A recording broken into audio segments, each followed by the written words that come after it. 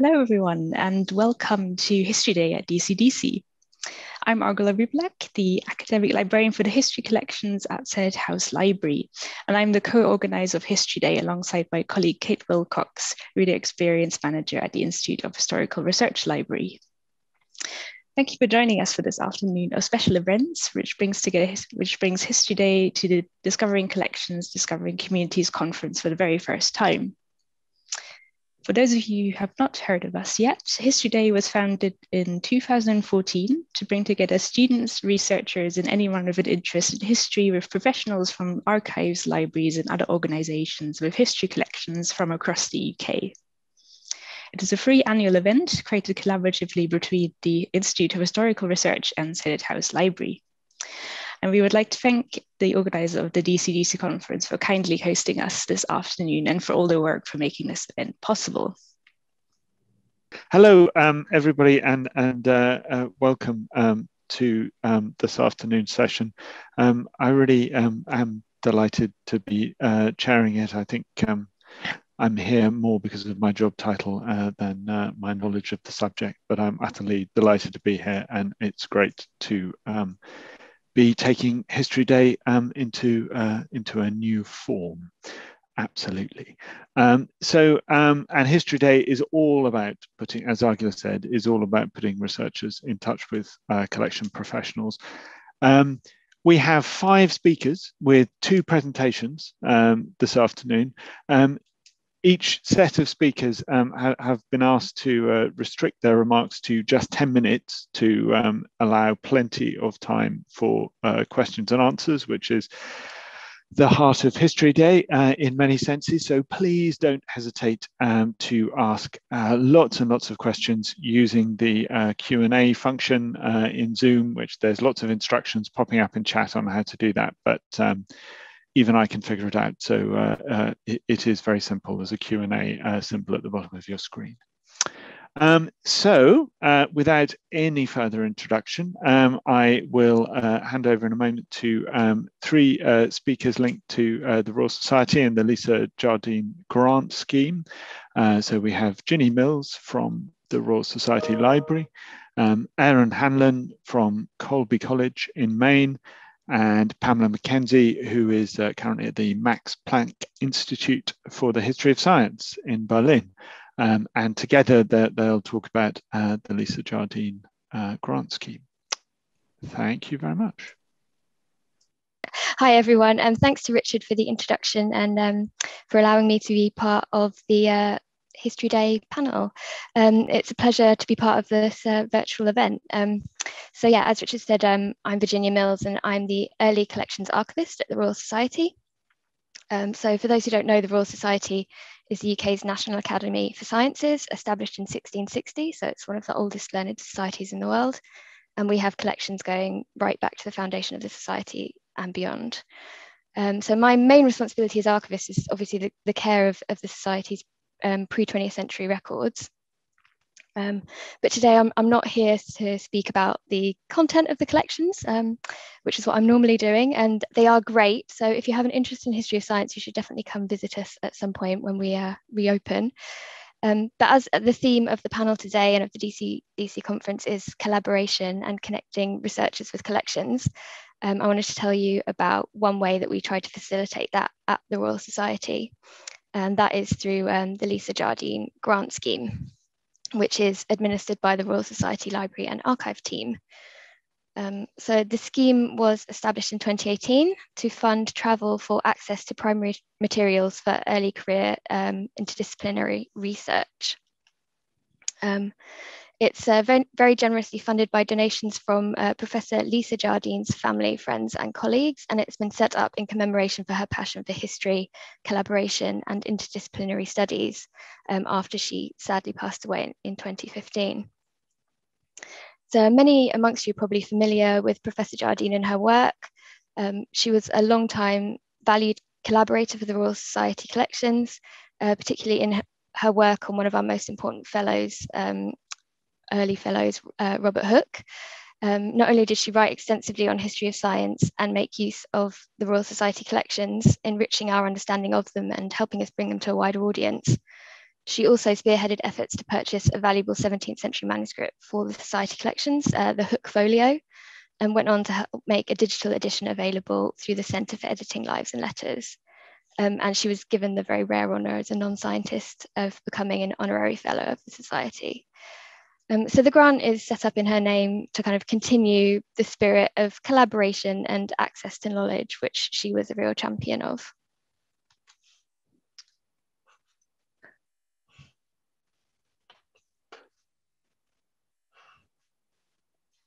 I just can't get my slides to change for some reason. Oh, there we go. So I'm going to give you a very quick overview of who and what the scheme will fund, and then say something briefly about why the Society thinks that a scheme like this is beneficial for the organisation. And then I will hand over to past recipients of the award, Aaron and Pamela, to tell you about their perspective. So the scheme is for those pursuing interdisciplinary research combining the arts or humanities with natural sciences. It will fund travel and subsistence costs for UK-based researchers to make international research trips up to 1 month. So that could be to use archive resources or to attend a conference or training events. And we'll also fund longer research trips for those coming to the Royal Society collections. That can be for a period of 1 to 3 months. And they can include kind of visiting other collections as well as part of that. The grant is for early career researchers, which we class as anyone who is a doctoral candidate at least 1 year into their thesis, or researchers holding a PhD awarded within the last 10 years. Well, I'm an archivist by training, not a grant scheme manager. So it's been a steep learning curve for me, taking on kind of the management of a grant. But I'm, of the belief through this learning experience that the greatest benefit of the resources that we've been trusted to distribute as part of this grant can be realised by making the grant be mutually beneficial for the researchers it's supporting and for the collections that they're visiting. So one of the key aims of the grant is to support the history of science community by stimulating and facilitating use of archive material and providing an additional source of funds for those in early career positions to get access to those materials and to the connections that they need. And the Royal Society wants to be part of furthering exciting and novel research in this area. But we also have very rich historical collections of our own at the Society, and we want researchers to make use of them. So I'm going to be honest in saying that part of the motivation for the Society to put time and resources into the grant is that we recognise we're also getting some really valuable benefits back from researchers, as well as supporting them in their work. So you can see hopefully on this slide some of the diverse topics of research that have been funded by the grant currently and in the past. So they focus on a kind of broad range of subjects, from specific fellows of the Royal Society and the role of the Society and its networks across many different branches of science. We've got botany and meteorology topics in the past, as well as science policy, but also death studies, looking at the science of music, the intersection of science and the visual arts. And one of our upcoming researchers will be looking at auroral studies, which I'm quite jealous of. She'll be going to Norway. So yeah, the diversity of the researchers that an interdisciplinary grant such as this brings to the Royal Society is one of the major benefits for us. As an organisation with records of over 350 years of research in all disciplines of science and natural philosophy, there's a vast range of subjects covered in our collections. And the library and archive is managed by a small team of information professionals. And though we get to know our collections very well, we're not by and large subject specialists, and certainly not over all the subjects covered in the collection. So the Lisa Jardine Grant helps us to bring researchers into the collection with subject specialist knowledge that enriches the collection and our understanding of it. And I'm sure I'm preaching to the converted on this, but I think it's worth saying. So the researchers that have been coming in are often doing in-depth research into individual records and objects that the staff simply wouldn't have time for. They're bringing new perspectives to our collection from different disciplines and applying different methodologies. So for example, the researcher we had in looking at John Evelyn was from a legal background and was considering the importance of his early modern writings on current environmental law. We've had research into hearing loss, which was carried out by a practicing sign language translator and teacher. And she brought that knowledge and insight to her study of the pedagogies of those working with the deaf in the early modern period, which is really interesting. And of course, these diverse expertise, are shared with collection staff and very importantly to a wider audience through publication and by feeding back into our finding aids. So yeah, by supporting these researchers financially to travel to use the Royal Society collections, we're getting a wider range of researchers, from more diverse organisations. More people are coming in from outside of London and outside of the UK who may not otherwise have been able to access the collections, and often for whose research digital access is not best suited or not possible. And again, this increased kind of geographical reach is bringing in new perspectives to the collection and also builds our network with academics and researchers in other cultural institutions, which is a really important aim for us in the grant. So yeah, whilst it might be less obvious, we will also fund people to go to collections other than the Royal Society.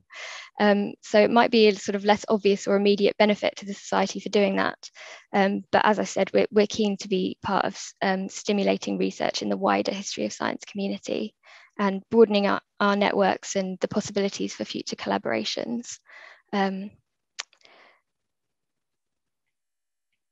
So yeah, finally, just sort of a note about the decision-making process for the award. The applications are assessed by an independent panel of academics chaired by a fellow of the Royal Society, and they're all approved by our library committee.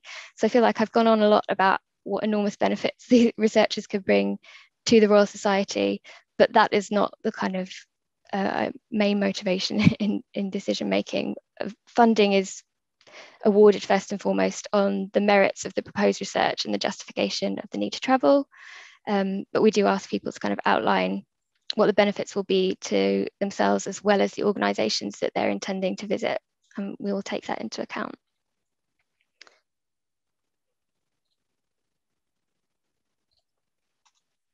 So hopefully there are some potential future applicants among you today who I might see at the Royal Society in the future, or help facilitate your travel elsewhere.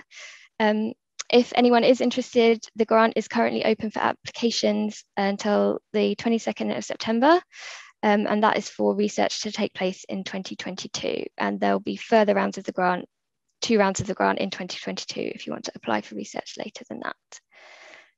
And I'm now going to hand you over to 2 past recipients of the Lisa Jardine Grants, who have kindly agreed to tell you something about their experience and the research that they carried out. So firstly, I will hand over to Aaron Hanlon, and then we'll hear from Pamela. I'm just going to stop sharing my screen.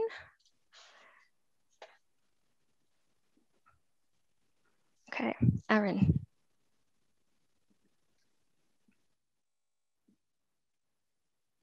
Okay. Thank you, Jenny, and thanks everyone for everyone who organized for putting this together. I hope everybody can hear me and see the screen okay. I just have 2 slides.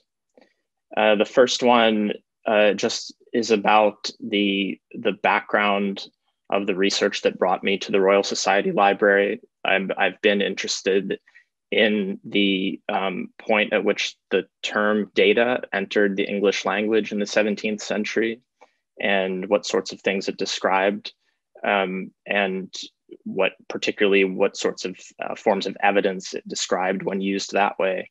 And so I started looking at scientific instruments, in particular navigational instruments like the octant or the sextant, as you can see in the photo there.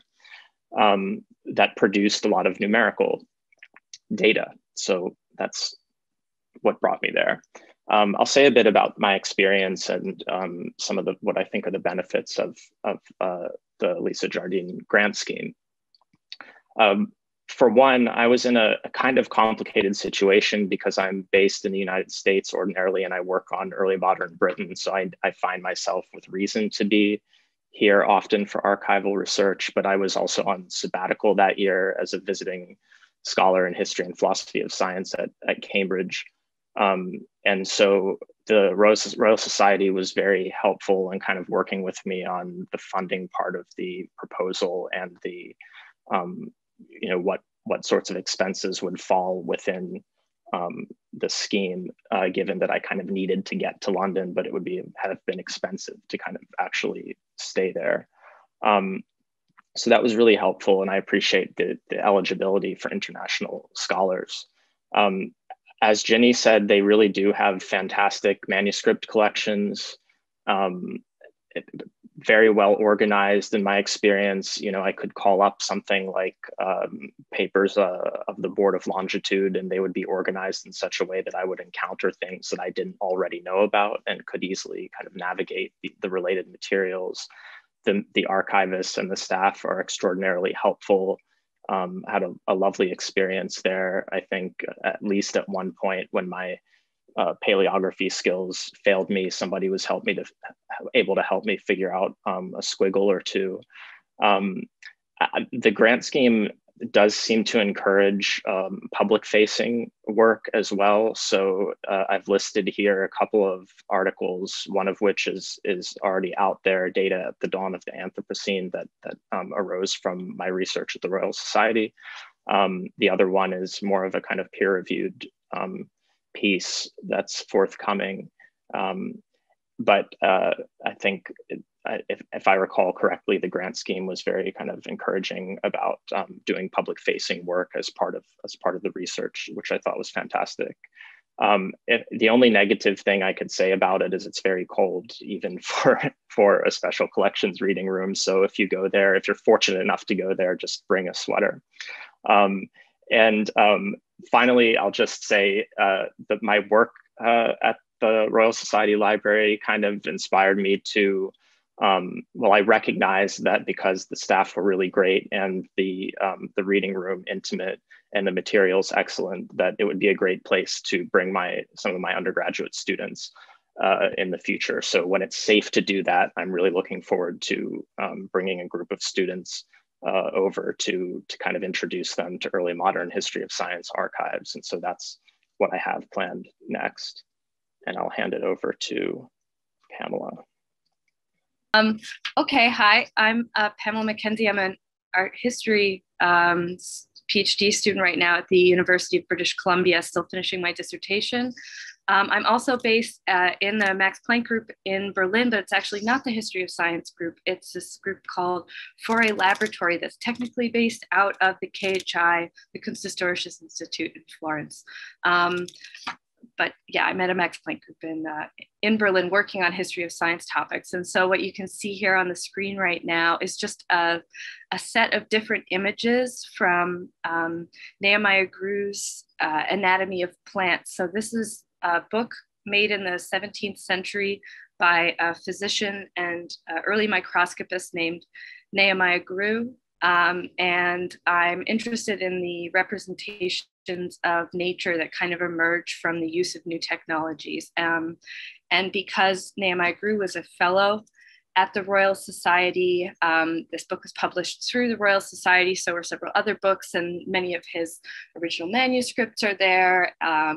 I spent my time at the Lisa Jardine, with the Lisa Jardine Grant, sort of going through all of his papers that are available there, and then sort of looking also more broadly at other collections. There are a lot of original drawings from, for example, Marcello Malpighi and Leeuwenhoek, the Dutch microscopist Leeuwenhoek. And from this time at the Royal Society, in addition to having done a lot of important work for my dissertation, which will be finished soon. I also have an article coming out soon in a special issue of the journal Nuncius that's about the relationship between Malpighi and Grew and their use of visual language. And the work I did at the Royal Society was super key for that, actually. And in terms of sort of surprising things that happened, I mean, in addition to the archive, like this just being an excellent opportunity for me as a PhD student, again, like similarly based in North America without great access to the primary documents I needed for my research. This was the only way I would have been able to spend such an intense amount of time in the archive. So yeah, I'm super grateful for that. And also I wanted to reiterate for the staff who were really, really helpful, really kind people who know the collections very well in my experience. I feel like Ginny was being very humble, but they're super, super helpful. And while I was at the Royal Society completing this research, I was also able to connect with the Making Visible group. There were some postdocs there that were digitizing all of the images from the collections. That was really exciting. I've gotten to learn a lot from them. So there are also other scholars that are around that you may have an opportunity to meet if you go to the Royal Society, which is great. And then I have one more slide, which is that while at the Royal Society doing this other research, I came across what will be my next project, which is working on visualizations of bladder stones in the Royal Society collections. This is something that seemed to come up a lot. A lot of scholars coming through sort of knew that they were there. There's this great scrapbook that's just got a lot of kind of images that hadn't previously been put in one specific place in the collection. And there's a series of really wonderful illustrations of bladder stones, and they get presented when people are giving tours at the Royal Society often. Keith, one of the archivists, will be like, look at these strange stones. What are those all about, right? And I want to know what they're all about. Where can I read more about this? And apparently not a lot of work has been done on them. And so I've developed that into a paper now and will be turning it into a postdoctoral project. Hopefully to start next year, I'll be applying for funding for that. And so that was kind of a fun and unexpected consequence of just spending time in the archive, was finding not just stuff for my current project, but being able to develop a new project. So that was really great. And I'll finish up there for now, but looking forward to questions during the question period if you want to know more about my experiences with the Royal Society. Thanks. Marvelous stuff. I did not expect this session, this part of the session, to end with bladder stones. Wonderful stuff. So I can see there are questions coming in. We'll have an extended Q&A session after both presentations. But good to see the enthusiasm to get back in libraries and to get grants. That I can see evidence there. Our second presentation is from Stephen Spencer of the Salvation Army International Heritage Centre, and Adam Miller, who is a PhD student at the University of Leicester, who are working together on an ESRC-funded doctoral award, which is very exciting. So I will hand over to them. Okay. So I'm the director of the Salvation Army's International Heritage Centre, and we are the institutional repository for the records and publications and objects of the Salvation Army all over the world. I just hung up my first slide up. So here we go. So we hold around 90 cubic meters of records. That's about 5,000 boxes, which relates to the work of the Salvation Army from its origins in the 1860s to its work in the present day. But what is the Salvation Army? I'll do a quick run through, very quick, of what the Salvation Army is, and then Adam will come in to speak about his specific research topic, and then we'll come back for a bit more about the nature of our collaboration. So the Salvation Army is an independent Christian denomination which evolved out of Methodism. It was founded by William Booth and his wife Catherine in 1865 in London. It has a network over the country and over the world of churches, which are called core. It's also well known for its social work, which began in the 1880s, so in earnest, and now sits alongside the evangelical work that the Salvation Army does. As of March this year, the Salvation Army is established in 132 countries around the world. And its work in those countries, including the UK, is run out of an international headquarters, which is located in the City of London. And we hold records from that institution as well as the Salvation Army in the UK. And it's some of the records from the international headquarters that Adam has been using for his research. So Adam, do you want to say something about what you're doing?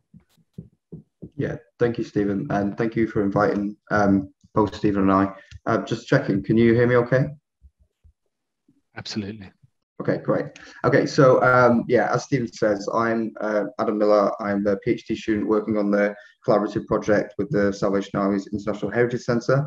So I'm based at the University of Leicester, and obviously I've spent plenty of time in London with Stephen and his colleagues, who have been fantastic.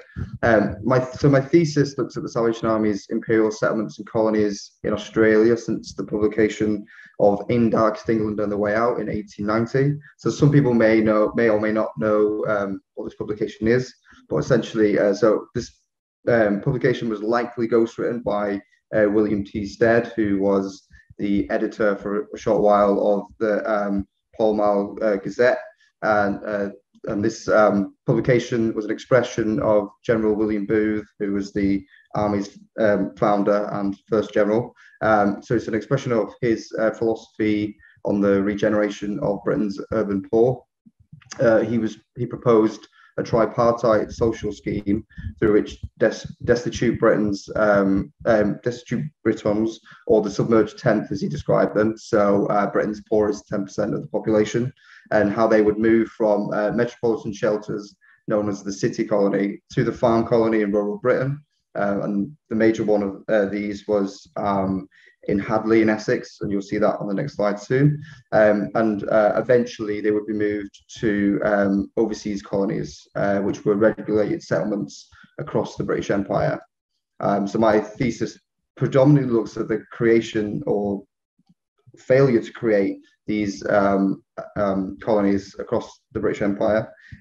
So it looks at Australia, but I was supposed to also research in South Africa, but unfortunately, due to the COVID pandemic, this research trip was cancelled in March 2020, about 6 days before I was due to fly out, which is always fun. And initially, my thesis was going to look predominantly at colonies created solely for British migrants, but since researching the Heritage Centre in London, but also the Heritage Centre in Melbourne, and other archives across Britain and Australia, it's grown to look further at the experiences of poor juvenile Australian boys, so-called fallen women, Indigenous communities in Australia, and former convicts, and how they experienced these colonies. Over to you, Stephen. Oh, just to describe this slide, actually, the first image is Canaan Home at Riverview Farm. So that's in Ipswich in Queensland. It's about an hour's drive away from Brisbane, for anyone who knows their Australian geography. And actually, Perga Colony, which was established for Indigenous communities, is about a half an hour drive away from Riverview.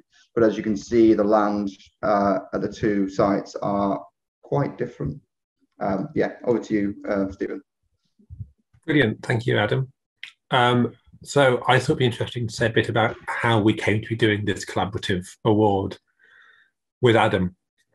And the Heritage Centre has had connections with various academics and universities over the years. Probably the longest lasting one we've had is with Birkbeck at the University of London.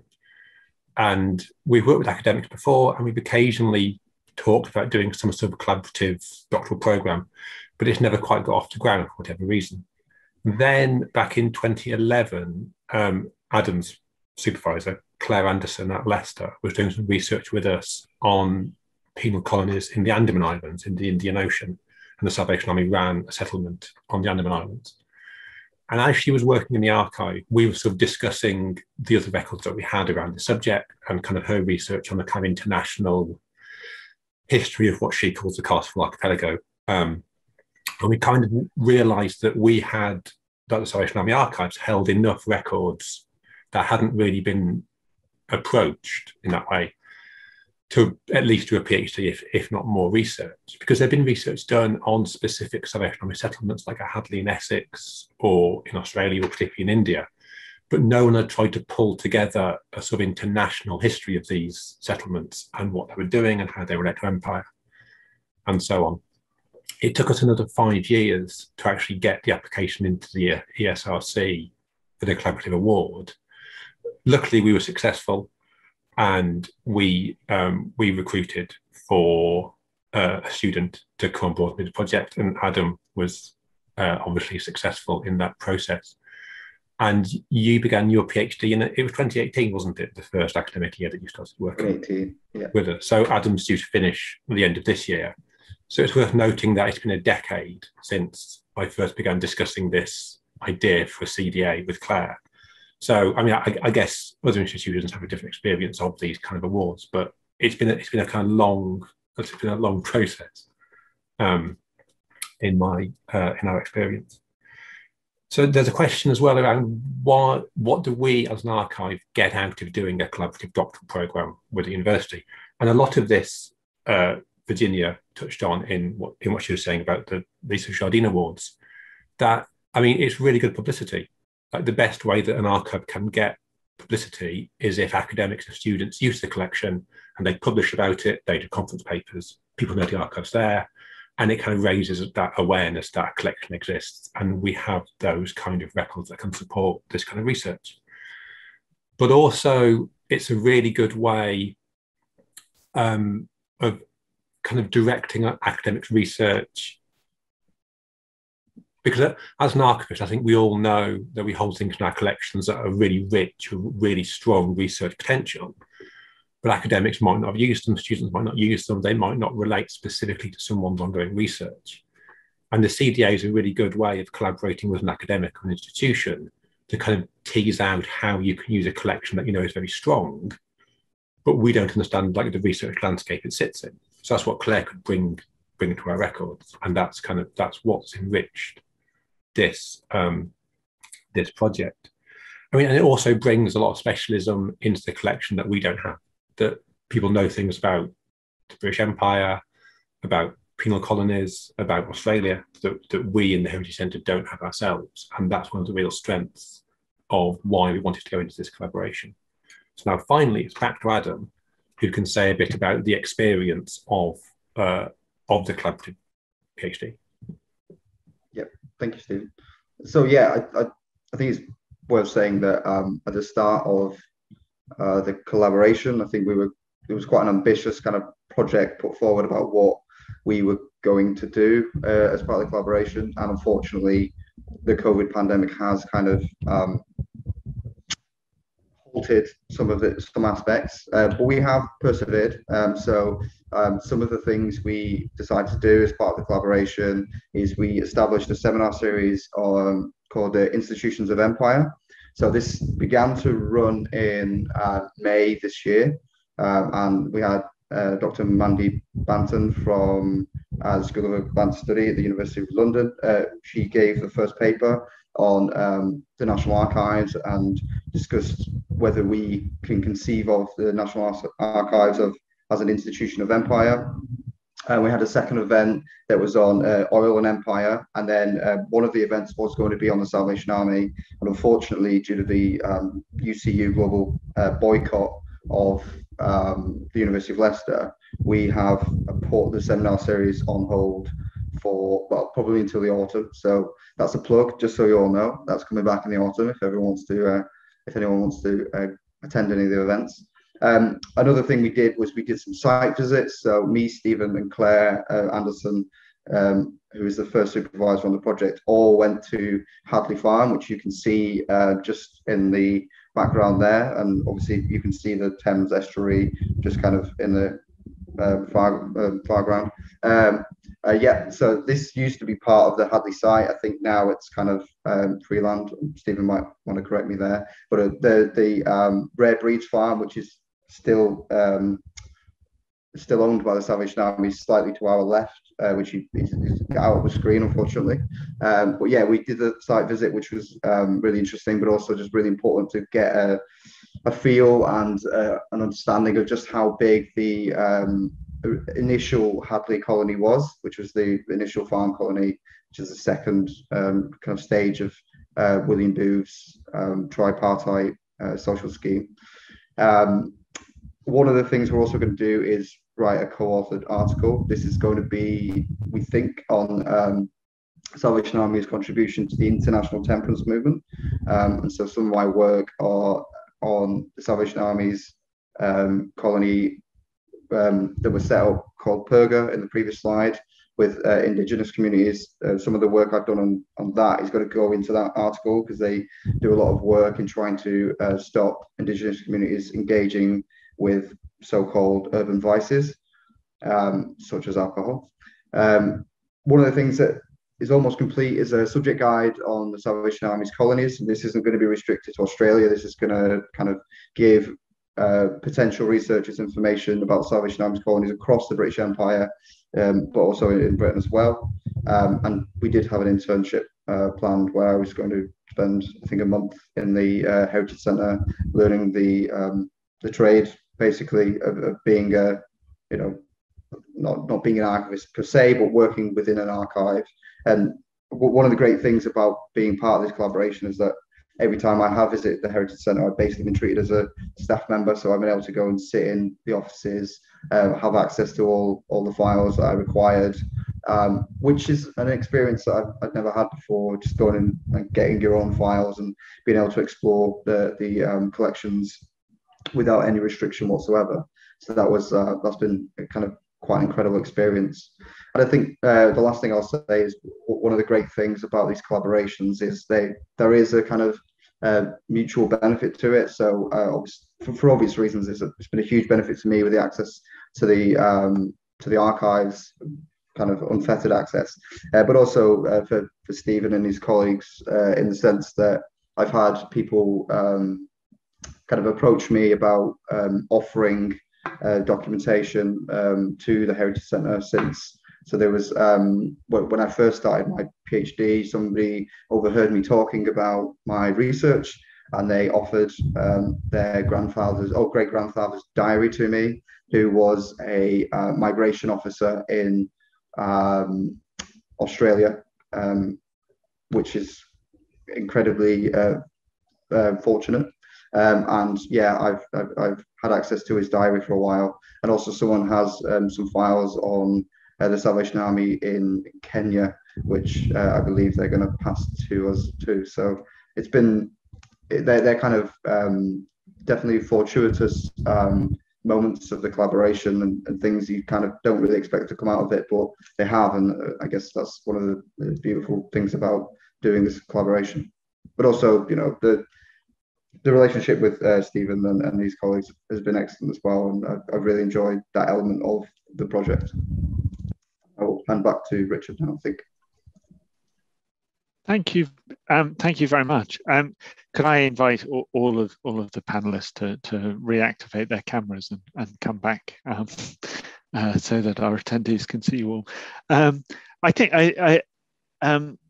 there is so much collaboration to be celebrated in what's been said in the last half hour.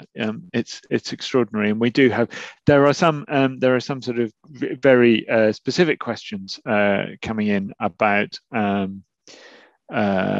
particularly arrangements around Lisa Jardine grants and the reopening of the Royal Society Library, which perhaps, Virginia, it might be best if you answer directly. I think one thing I would highlight before I start reading out something. Well, I'll read out one of the questions here, and that is it's a really interesting question about how the Royal Society uses the outcomes, how you incorporate the research produced by early career academics on the grant scheme into your finding aids, and does this go somewhere into the catalogue? I think that's actually that's a question that could usefully be put to all of us, and on which every librarian should and archivist should be reflecting. And I know, Adam, you touched on a subject guide, but I mean, I've certainly had the experience of seeing in our reading room at Senate House a reader sitting with a box that we've catalogued as unidentified objects, and only after they'd been looking at them for 2 weeks did any of us actually think to say, I'm sorry, do you know what they are? Because we've had them for 60 years and we don't know what they are. And they did, and could write it down very quickly. But I just wondered if any of you wanted to talk about that the way these kind of collaborations can have that very direct improvement on the library service or the archive service for our readers.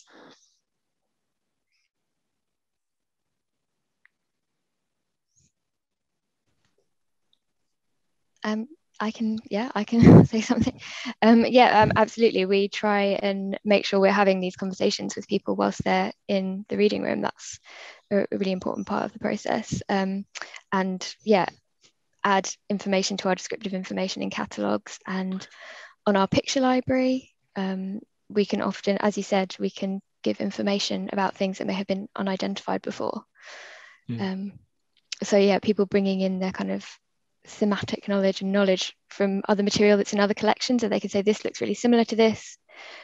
So we like to highlight in our catalogue where there's related material elsewhere as well. And if there have been things published about it, we will quite often try and put in a reference to published material where people can find out more about specific objects.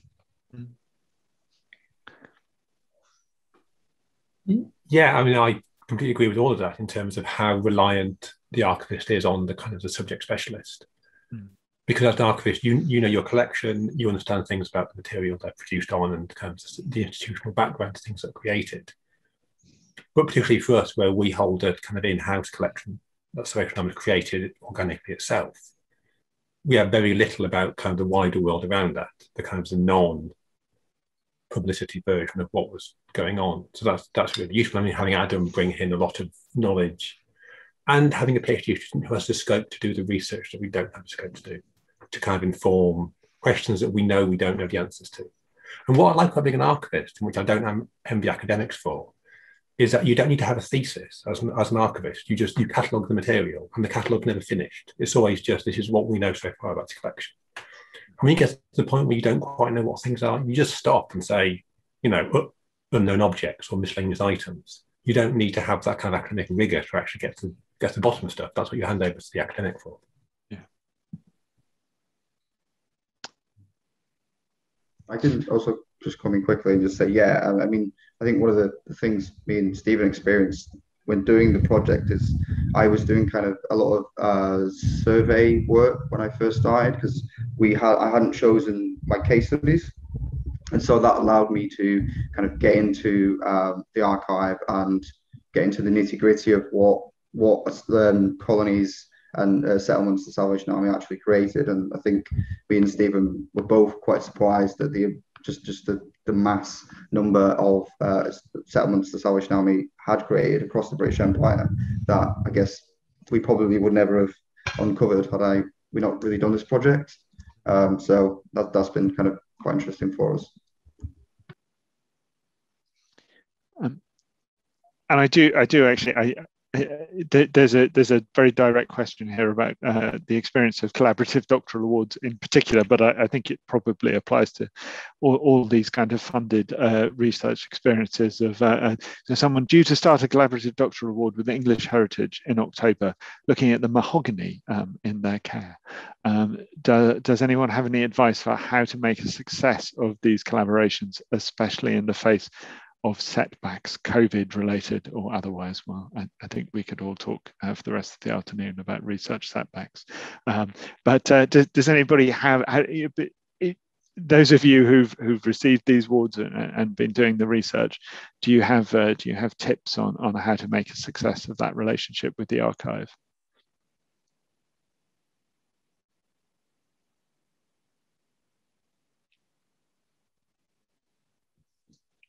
Maybe we're just really easy to get along with as collections people. Maybe. jump in again if that's okay. I think the one thing I would say is be as flexible as possible and try and cultivate a good relationship with your collaborative partner and hope that they will also be as flexible as possible, because things change within, well, I mean, especially in the UK recently, things change within the week, never mind, the year. So you've kind of got to be open to the idea that, whatever you are doing is going to change within the blink of an eye. And credit to Stephen, he's been absolutely brilliant at being as flexible as possible despite everything going on. And yeah, it's been a pleasure working with him during this time, because I know from other people's experiences it hasn't been quite as easy, and they've really struggled with the collaborative element during the pandemic, because they've never really created a good relationship with their collaborative partners. That's very kind. Thank you, Adam. I think it helps that Adam had been with us for 2 years, 18 months before the pandemic. So we knew each other by that point. Whereas it'd be a lot harder, I think, to start a CDA now, where you're kind of doing it on Zoom or whatever, kind of initially. So, I mean, Aaron and Pamela, did you just feel like sort of slightly enriched researchers amongst a body of researchers in a reading room, albeit a chilly one, or did you feel that you had a very different status there, and you had personal relationships with the staff and so forth?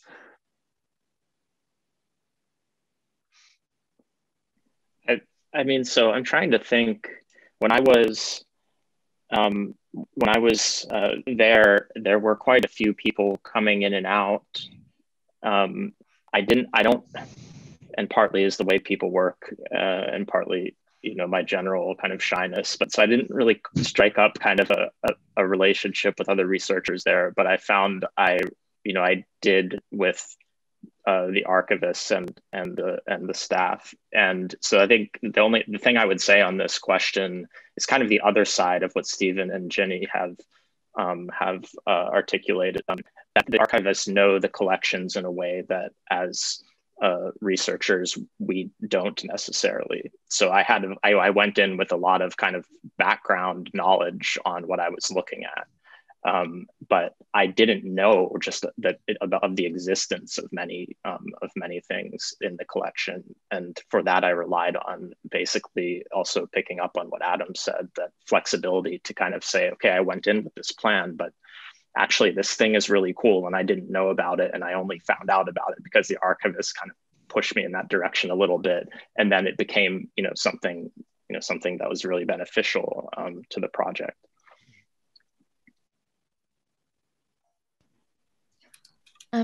Maybe I can say something very briefly as well from that we do host collaborative doctoral awards at the Royal Society as well, and so the Lisa Jardine grants is kind of obviously much shorter term kind of placements than that, but they are sort of one of the hopes is that they do allow researchers to spend a bit longer with us than they might otherwise have been able to, so it's sort of supporting their living costs if they're going to be staying in London for a while.